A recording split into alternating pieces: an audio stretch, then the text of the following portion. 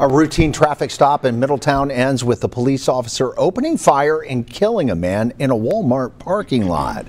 This happened last night off Town Boulevard. According to Middletown police, 2 officers pulled over an SUV, but only one of those officers opened fire. Dan Hills, who's president of Frontline Advisors, tells us the man had a weapon and the officers were forced to respond. My understanding is that that suspect was wanted, was giving false information about his identity, and yes, and then took actions that the police officers had to react to.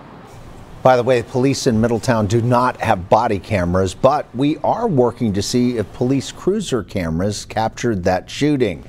Both officers at the scene have been placed on paid administrative leave. The Ohio Bureau of Criminal Investigation is handling this investigation.